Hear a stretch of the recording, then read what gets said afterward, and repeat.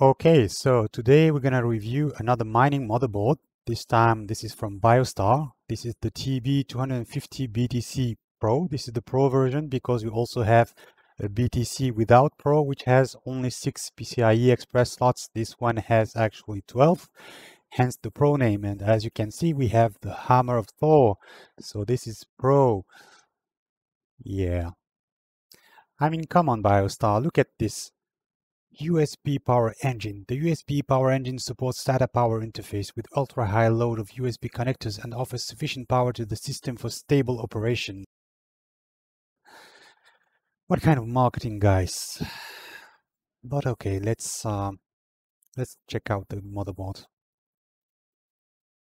So let's do a quick unboxing. And look at that, we have the same stuff that we find in every motherboard. CD, which is useless. I/O shield, which is useless for mining. SATA cable, which is okay for SSD. And then we have, of course, our motherboard. Obviously it doesn't come with CPU, no memory, but I've been using this motherboard for quite some time now and I haven't had the time to review it. Let's correct that now. And let's have a closer look to the motherboard itself.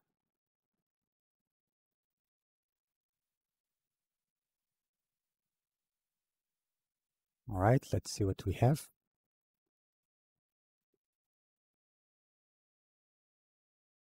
So we have Intel chipset. This is for 7th gen CPUs.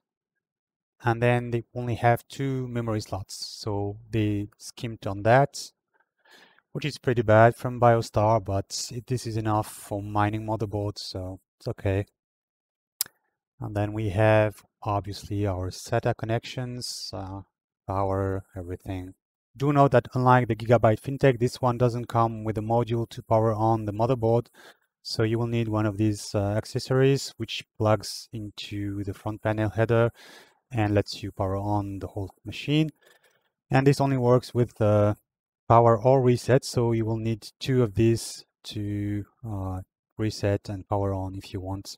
These are pretty cheap on AliExpress, a bit more expensive on Amazon.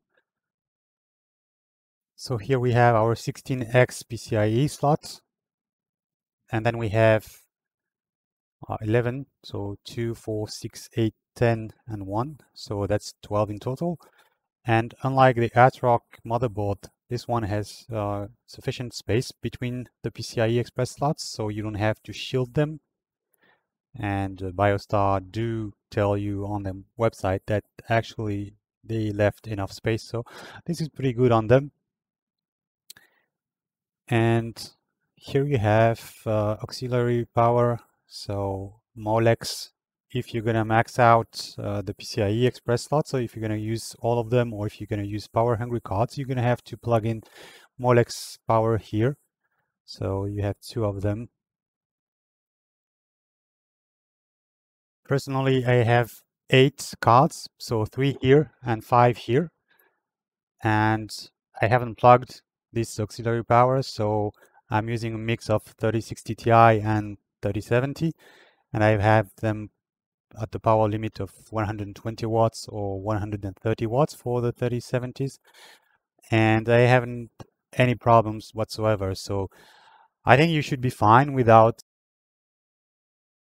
Finally, let's have a look at the ports. So first we have our old PS2, and then we have a DVI only output. So no HDMI, no display ports. So if you are using like me a HDMI dummy plug, when you want to remote control this computer, this machine, you cannot use the iGPU.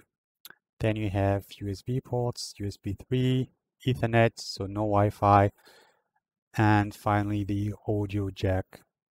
Now let's check quickly the BIOS. So you only have 2 settings to pay attention to. So if we go to chipsets, then mining mode, this should be enabled. And then go to PCH I/O configuration and go to PCIe Express configuration and make sure each PCIe Express slot is enabled and at Gen 2. So you have 12 PCIe Express slots, so you need to make sure all of them are enabled and at Gen 2. And Gen 2, this is to make sure your risers are stable. And mining mode, this is basically above 4G decoding, amongst others. So what do I think about this motherboard? Well, I have 2 of these and 2 of the Gigabyte B250 FinTech. And so far, both have been pretty stable. So I cannot recommend one above the other. They are the same for me. They work the same. They're stable. Each one of them is as stable as the other, and really I have no complaint. My main gripe with both actually is that they only have DVI output, so you can use the iGPU with HDMI dummy plug, and I use this to access my rigs with TeamViewer. The problem is I can buy some DVI dummy plugs, but for some reason, as soon as I plug one of these, NiceHash will have some kind of troubles. I'm not sure exactly why. You will see this semaphore.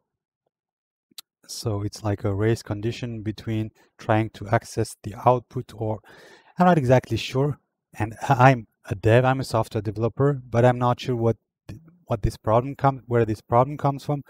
But anyway, every time I try with one of these DVI dummy plugs, I don't know if it's the plugs themselves or it's because it's the chipset or something else. It doesn't work. It locks. It has a lot of troubles, so I cannot connect with TeamViewer. So this is my main problem with this motherboard. And the one I tested, the MSI, doesn't have this problem because it has HDMI output. I just plug in the HDMI dummy plug, and everything works properly. So do I recommend this card? Yes, if you can get your hands on one. The new ones don't have this 12 GPU stuff, but I don't think they make any of these anymore. You can only buy secondhand or an AliExpress, and you never know if you're gonna get an original or not. But this is a pretty cool card, so if you find somebody selling one of these on Craigslist, if you're in the United States, or Leboncoin if you're in France, other countries I don't know, I do highly recommend these motherboards. They don't have any problem like the ASRock, which I quoted, which has like the PCIe Express slots are very close to one another, and you have to actually put aluminium between them to avoid electrical troubles. So yeah, I hope you enjoyed the video, and I will see you in the next one. Bye bye.